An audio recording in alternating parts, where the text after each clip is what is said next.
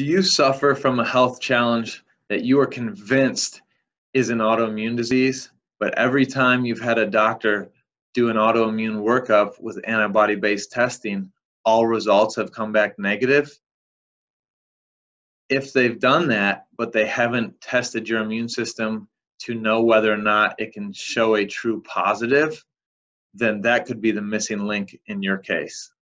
I'm Dr. John Bartemus, and I'm putting the pieces together to help you live a life at optimal.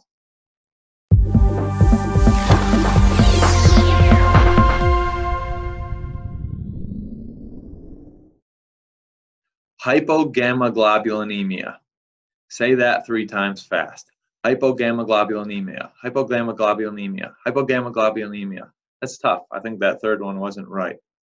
But hypogammaglobulinemia is a disorder, and it's an immune disorder where your body cannot make the antibodies necessary to show a true positive on antibody testing. Gamma globulins are proteins that make up the antibodies that we are testing for when we're looking for antibodies in autoimmune disease. So if you have hypogammaglobulinemia and it's been undiscovered, you could have autoimmune disease, but the antibody testing to prove it will always be negative because your immune system is suppressed and can't mount the response to create an antibody to show a true positive. So you're getting false negatives. And that's the frustration for you as the person suffering from the disorder, because you're convinced and you know in your heart, this is an autoimmune disease. Why is my testing negative? Well, if they've never checked your immunoglobulin levels for sufficiency, then they don't know for sure that that negative result is a true negative or a false negative.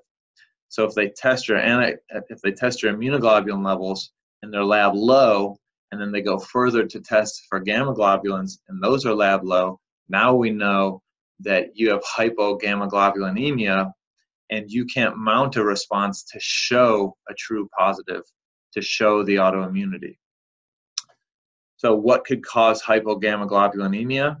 It could be a genetic immune disorder or a secondary immune disorder due to multiple things. So one other key piece to this is not only will you not be able to produce antibodies to prove your autoimmune issue, but if you can't produce the antibodies, that opens you up for infection as well.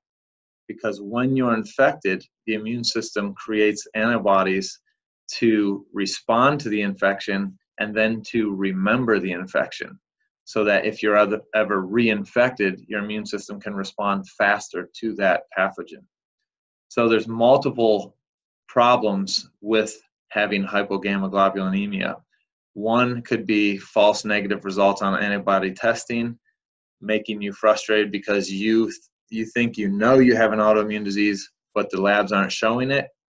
2 is that it opens you up for increased susceptibility to infection because you're missing the antibody response side to your immune system. So if this is you, you need to have your immunoglobulins checked to make sure they're robust enough to show a true positive on antibody testing. And if they're robust enough and the antibody testing is negative, then we can say confidently that at the time of that testing, you do not have antibodies that could be representative of the autoimmune disease against the tissue in question.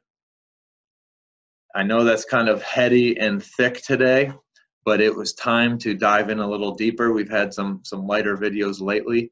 So if you have questions about this or want to dive in deeper, speak to your clinician. If your clinician doesn't seem to know much about it, then seek out a functional medicine practitioner who can dive in with you on this topic.